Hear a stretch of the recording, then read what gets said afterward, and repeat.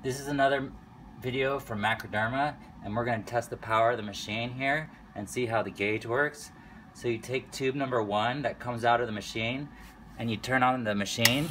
You'll notice the gauge doesn't go up until you put your finger over it, and then it goes up all the way to the max, and you'll feel it on your thumb also.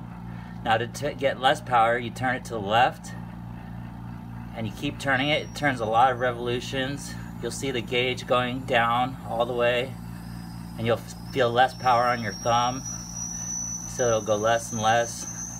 So you notice that the gauge is going around and around, and it comes out a little bit, which is perfectly fine, and that's part of the design. Take your thumb off and it goes back to 0.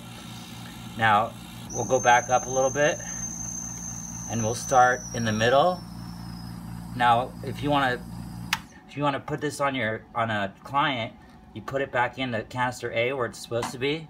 You take the crystal handpiece, and you can also put it on your thumb, or you can put it on the client's face to start. It's up to you. But you turn the machine on again, and you'll notice the gauge is going up, and from here you can either increase the power by turning the gauge to the right or decrease the power. So we're going to increase the power, turning it to the right, and you'll notice the gauge is going up again to the max.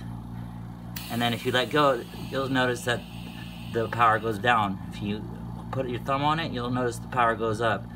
Same thing if you want less power, you'll turn the gauge to the left, and that'll give you less power.